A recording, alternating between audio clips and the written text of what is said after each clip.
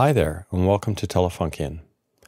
Today's video is one in a series on the vintage Roland CR78 analog drum machine. In this episode, we'll be selecting and installing a MIDI kit for the CR78 and demonstrating how to use it.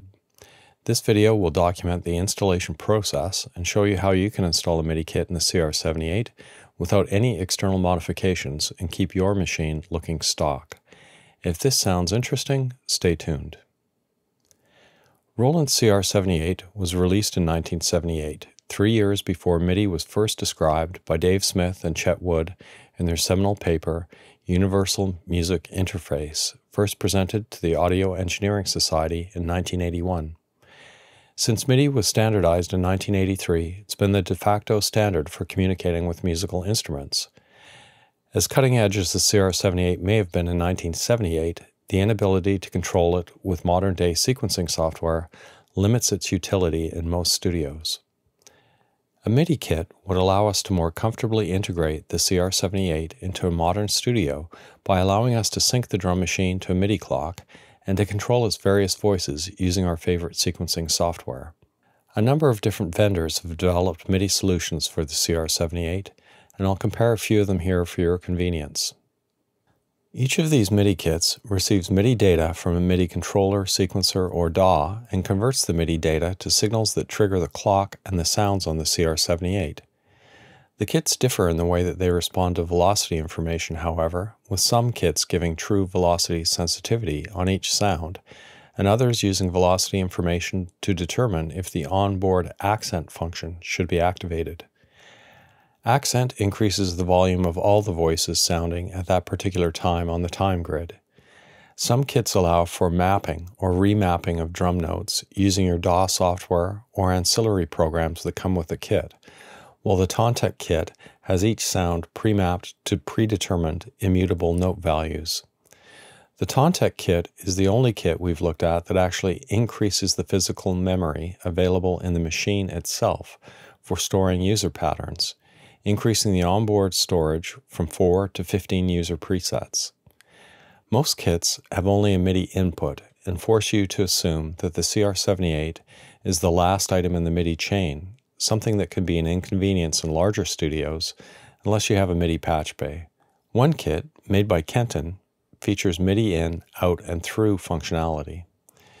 The kits also differ significantly in the complexity of their installation. The Kenton kit is only available as a factory installation, which means that you have to ship your drum machine to England, where the highly skilled team at Kenton will expertly install their kit in their factory. Others require installation of a new PCB that mounts to the rear panel, and some require you to solder trigger wires for each individual voice to the appropriate trigger points on the voice PCB. The kit I've selected for installation on this CR78 is the Tauntek CPU replacement and MIDI kit. I've chosen the Tauntek kit for a whole host of reasons. In my opinion, it works smarter, not harder.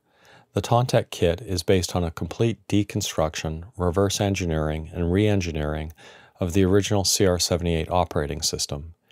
It integrates seamlessly with the CR78 architecture, fully replacing the outdated NEC CPU, the EEPROM, and the RAM. As a result of its design, the CR78 no longer requires an onboard battery to retain user programs, nor does it require the negative 5-volt rail, whose sole task was to provide power to the EEPROM. For more background on the CR78's power supply and the risks associated with keeping the rechargeable battery, check out our other videos on the CR78. Another thing I like about the Tauntek kit is the way in which it emulates the onboard user programming using the WS1. The biggest surprise, though, is that of the various kits for the CR78, the Tauntek kit is by far the most straightforward to install and is offered at the lowest price. All of these features are due to the designer, Bob Grebe, a retired electronic engineer who developed and sells this terrific product. For more information, check out the Tauntek website. If you've been around any kind of synthesizer over the last 40 years, you're probably familiar with the 5-pin DIN plugs and the cables we refer to as MIDI cables. What you might not realize is that the data on a MIDI cable is transferred through just 2 wires. One of these wires provides a current source analogous to a positive voltage, and the other acts as a current sink analogous to a ground. A third wire in the cable acts as a shield, ideally preventing the introduction of noise, while the other 2 pins in a MIDI cable are unconnected. MIDI can be carried on just 2 wires because it's a serial data transmission. The normal state of an idle MIDI signal is high. The signal drops low for 1 start bit before 8 data bits and a final stop bit. The data is moving at a glacial pace in comparison to modern data transmission standards, with a baud rate of 31.25K, somewhat leisurely in comparison to your 5 GHz Wi-Fi that moves at more than 150 times faster. Over the last number of years, some equipment manufacturers have been using 1/8 inch tip ring sleeve connectors for transmitting MIDI data, especially in cases where space is at a premium. This works perfectly well, but as you'll see later in this video, the implementation of this solution has yet to be standardized, resulting in potential mix-ups when trying to connect equipment using these types of connectors. This will become relevant as we install our kit and decide to forego the use of the included 5-pin DIN connector in order to keep the installation as stealthy as possible. Not to worry, follow along and you'll be fine. So without further ado, let's get started.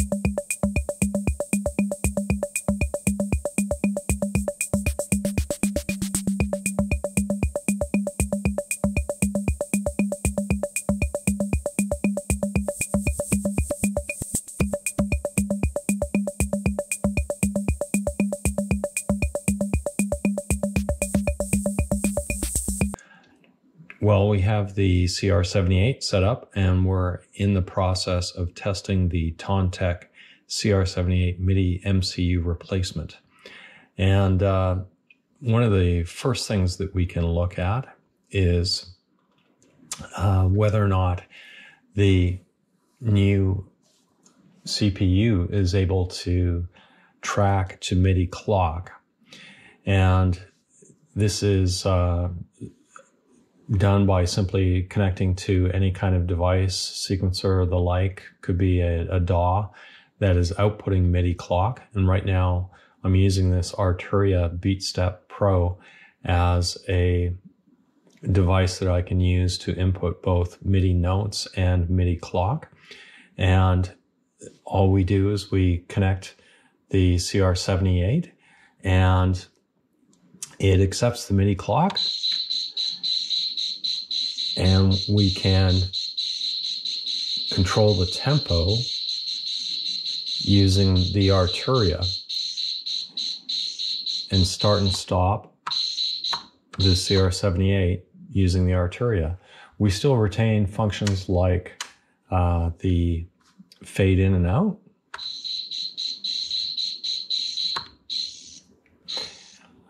and the ability to mix all of the various sounds. So right now we're just listening to the Wiro. This particular pattern does not have any metallic beat. But we can also, of course, change the patterns and play any of the preset patterns.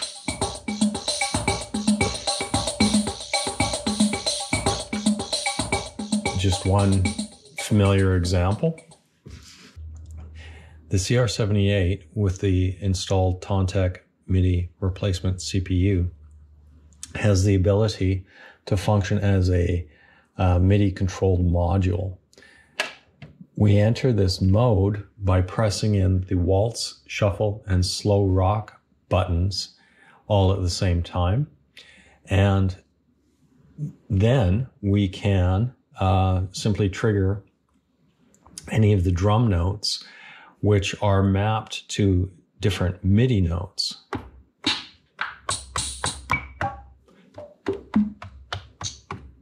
And there are 15 different sounds. And I'll just make sure that we've got everything turned up. So we have the kick, the snare, the rim shot, hi-hat, cymbal, maracas, claves, cowbell, the high bongo, low conga, the tambourine, that's a low note, that's a high note, and the Wiro, this is the low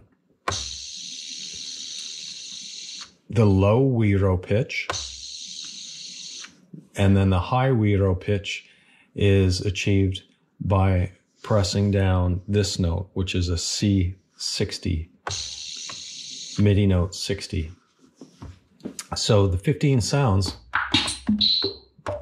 can be accessed through MIDI and activated at will. And of course, this allows you to essentially play any kind of pattern that you could imagine using your DAW. And of course, again, we can change the mix or the sound of each of these by mixing using the features available on the front panel of the instrument. So the velocity of the MIDI notes that we're sending to the CR78 control the accent function. If the velocity value is above 64, the accent will be triggered along with the sound. And the front panel accent amount functions normally. So if we turn the accent up all the way, we're triggering it there. And you can hear what it sounds like.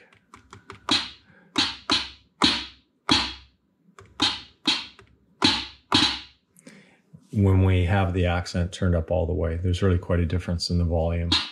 And we can change this using this analog control to make it much more subtle if we so choose. The other function that the Tauntek replacement CPU offers us is the ability to program the CR78 in a way that is much more accessible than it was previously. And it expands the program memory so that we now have 15 programs that we can save and recall. These 15 programs are accessed through these 4 program rhythm buttons, and we can now, rather than pressing one at a time, we can access them in combinations. So that gives us essentially 4 to the power of 2, or rather 2 to the power of 4, or 16 minus 1 pattern, because we can't press down all 4 of these buttons at one time. We only have access to 15 patterns. And so that, for example, would give us access to pattern 1, pattern 2, and so on. So in order to edit programs, we need to enter into the program edit mode in the CR78. The way we access the program edit mode is by pressing in shuffle, slow rock, and swing together so that they stay in the in position.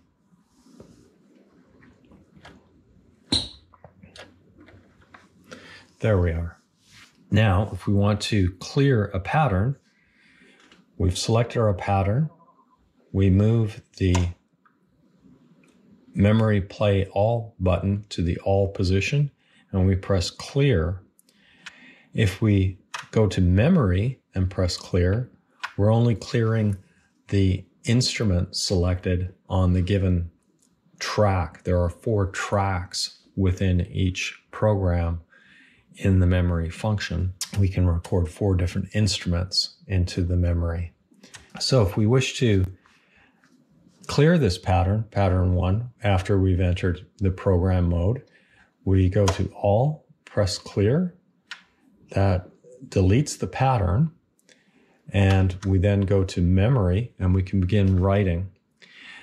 We write with a combination of pressing this button, which is normally the manual variation or fill button, and either having this switch in the auto position or in the manual position. If we press this button while the switch is in the auto position, this gives us a note. And so I'm on the bass drum currently, and we have an 8 step per measure pattern selected. So if I press auto 7 times,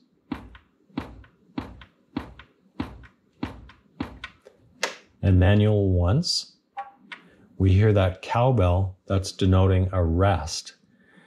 I can then go to all, and what that does is it moves us back to the beginning of the beat, of the measure rather, and I can exit the programming mode and press start.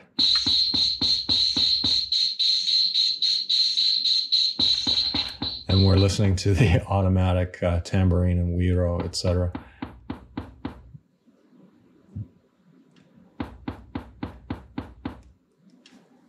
So in order to enter the programming mode, we press shuffle, slow rock, and swing all at the same time so that they stay in. We go to all, clear, and that clears our pattern 1. We're at 8 steps per measure, and what we're going to do is enter a bass drum. Erase the pattern, go to memory, 1,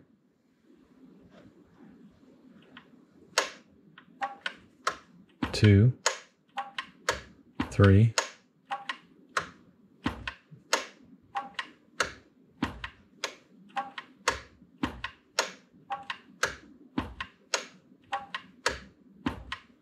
8 kicks. We then move to all, come to the snare drum, go to memory,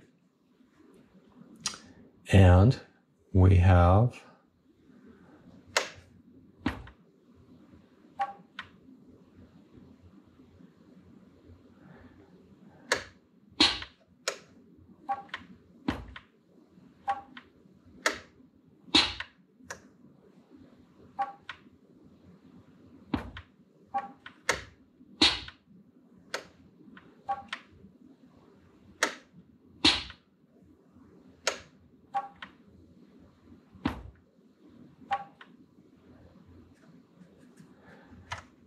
and we can play this back now.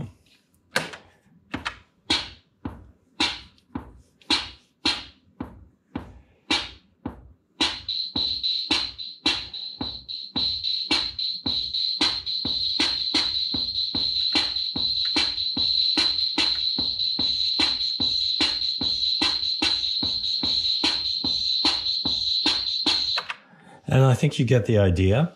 And using this methodology, we can program in 4 instrument selections into each individual program, layer these up, and they will be combined with the metallic beat, the tambourine, and the wiro as all the other preset patterns are.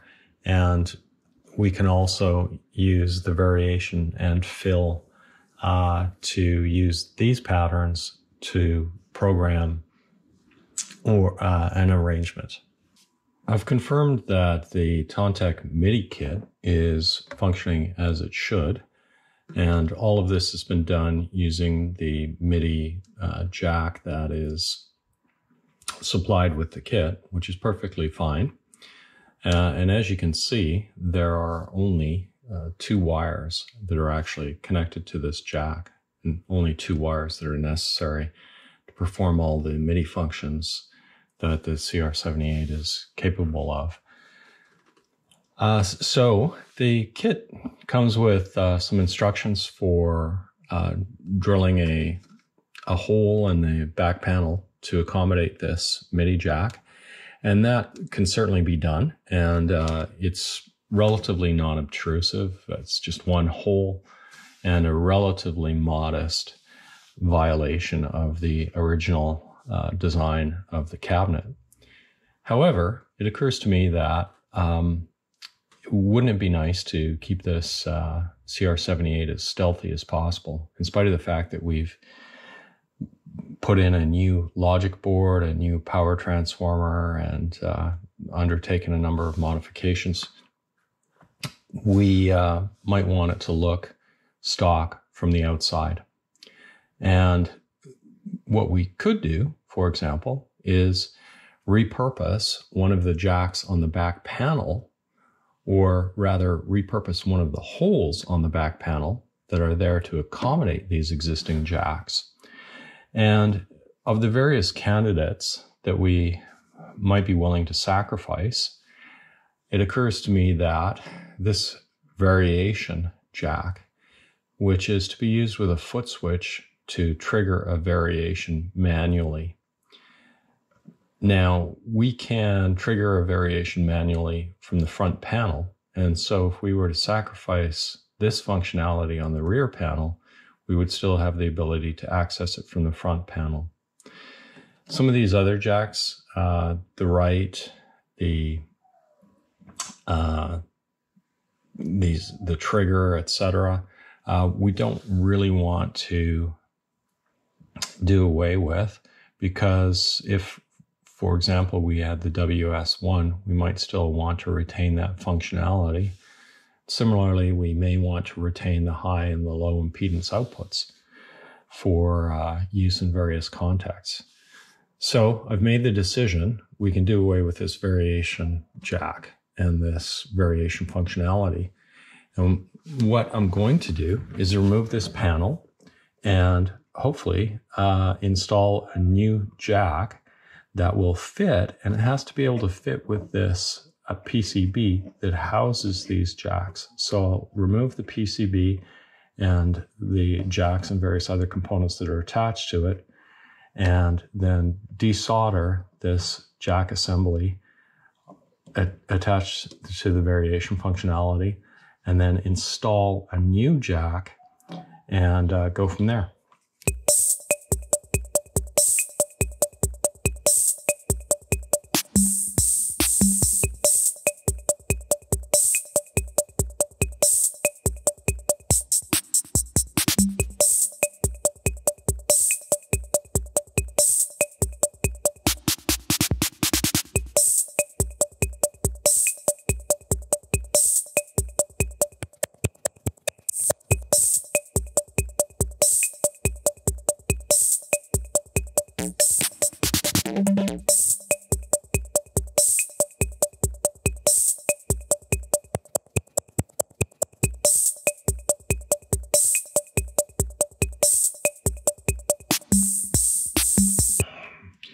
So one of the things that is important here is recognizing that in spite of this jack having 3 lugs, which took me a while to appreciate when I was trying to desolder it, A little silly on my part. In spite of the fact that it has 3 lugs, 2 of these lugs are actually ground lugs, and only one of these lugs is active. So this is not a stereo jack, and we really need or should have 3 connectors attached to the jack that we use in this particular application.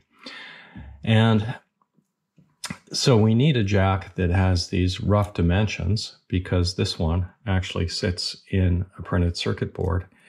This is an analogous jack, a modern replacement. And you can see that this one is actually just a little bit bigger. And so if we were to try and use this, we'd probably install it upside down, because we don't actually plan on connecting to the printed circuit board.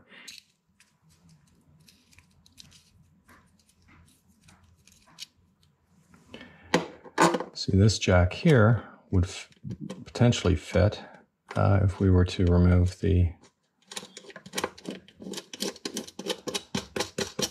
ground shield. It would give us more play in the mounting position, and might work with the printed circuit board installed in place. So let's have a quick gander at this.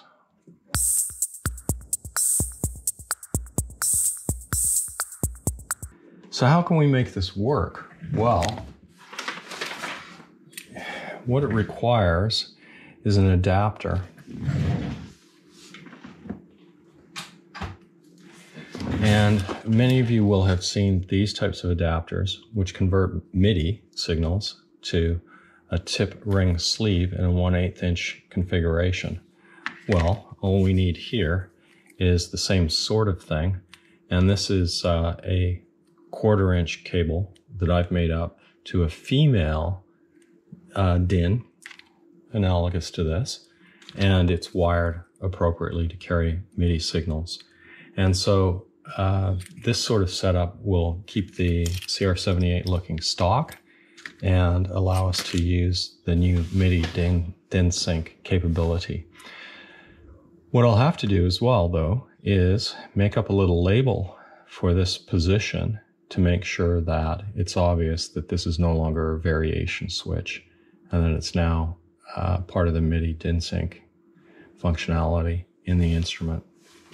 So I've placed the jack in the appropriate hole here and used, again, these isolation washers so the ground of the jack is not attached to the ground of the chassis.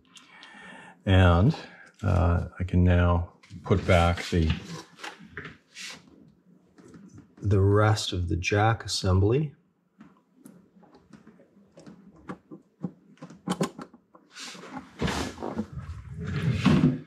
And again, want to put in the protection washers. And other than this one jack now being a little shinier than the others, which maybe I can even rectify by using the old nut. We've used the new nut. This, again, looks pretty darn stealthy. In addition, it's completely reversible. So by desoldering this, I've not done anything to the wiring or the functionality of the instrument that can't be undone. All we need to do is replace this jack in the PCB, and we can regain the variation switch functionality on the rear panel, should we choose to do so at a later date.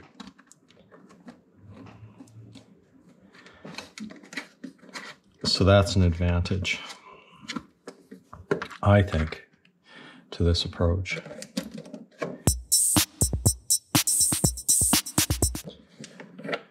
These don't have to be super, super tight.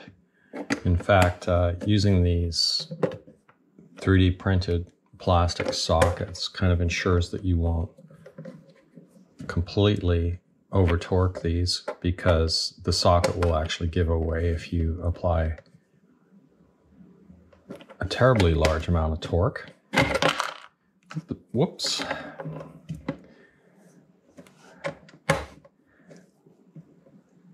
although I don't rely on that for torquing. So I'm actually going to remove the new nut. It's a little too shiny for me. And put on the old nut.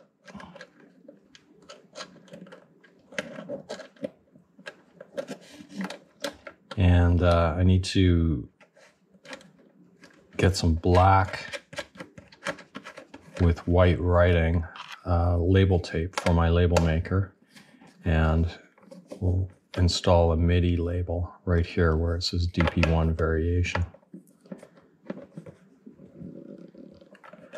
Okay.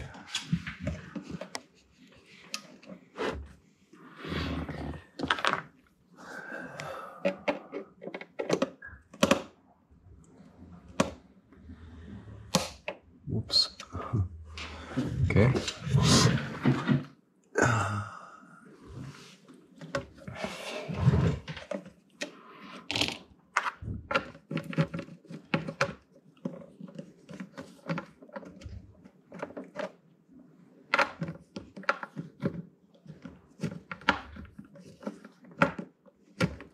So what remains is to actually wire this jack, and the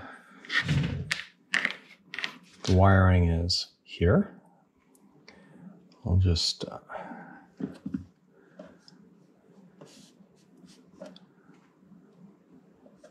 disconnect.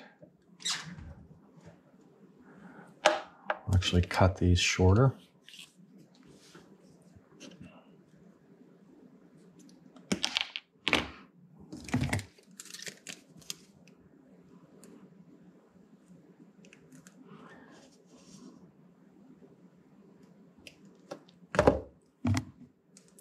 This is stranded wire, so I'll tin it first.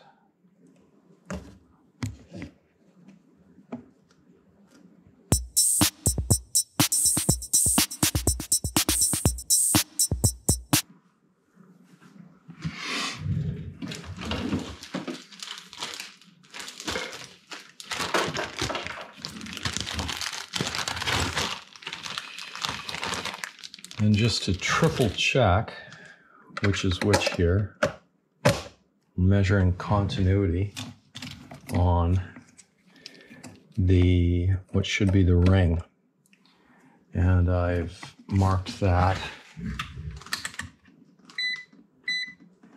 I've marked that with some red,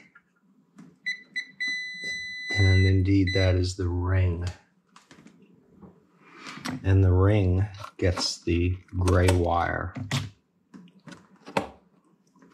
and the tip gets the green wire.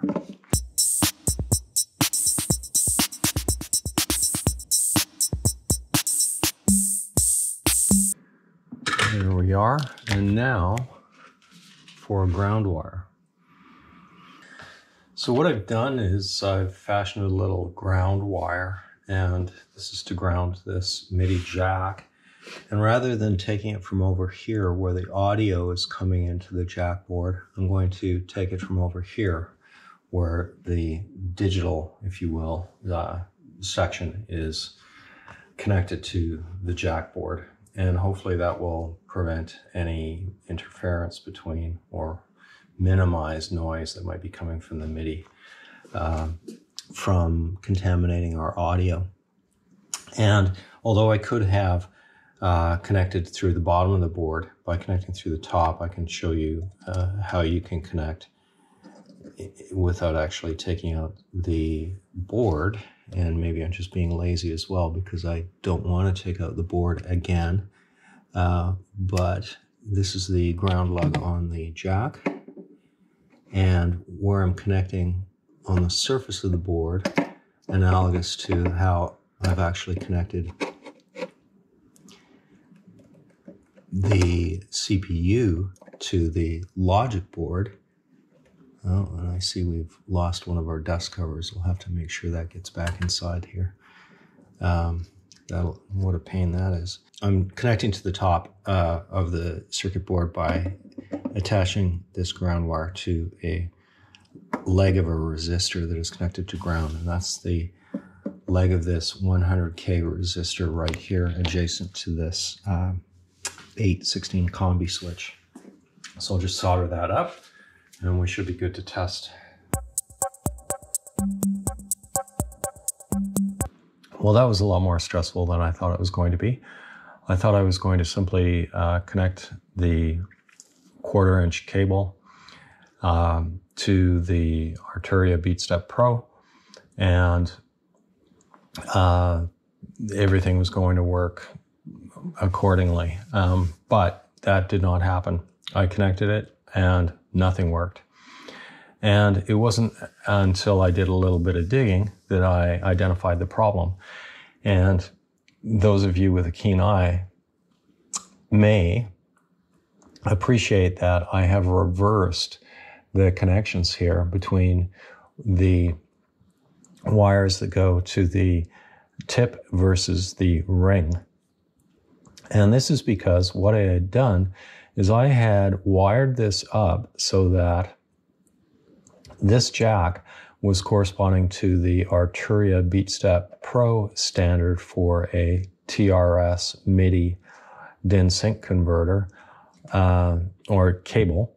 And accordingly, what ended up happening was that I reversed the, well, not the polarity, but these two connections, because this isn't strictly a positive and minus type of situation. What we're looking at is a current sink and a current source. And we can go into that in a bit more detail outside the context of this little video snippet. But suffice to say, there are two standards for MIDI TRS connections. One is standard A and one is standard B. And since I wired this to standard B, what I had done is reverse the connections as they were coming out of the cable that the Arturia was expecting on the end where its connection is, which then again reversed it. And so I needed to swap these around. So here we have the CR78 now connected to the BeatStep through this TRS connection, and we can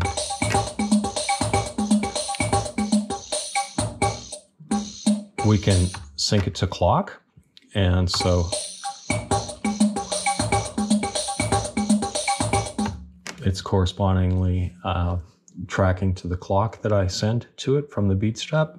And if I put it into MIDI module mode by pressing in the waltz, shuffle, and slow rock buttons in unison, what I can do is I can use the drum pads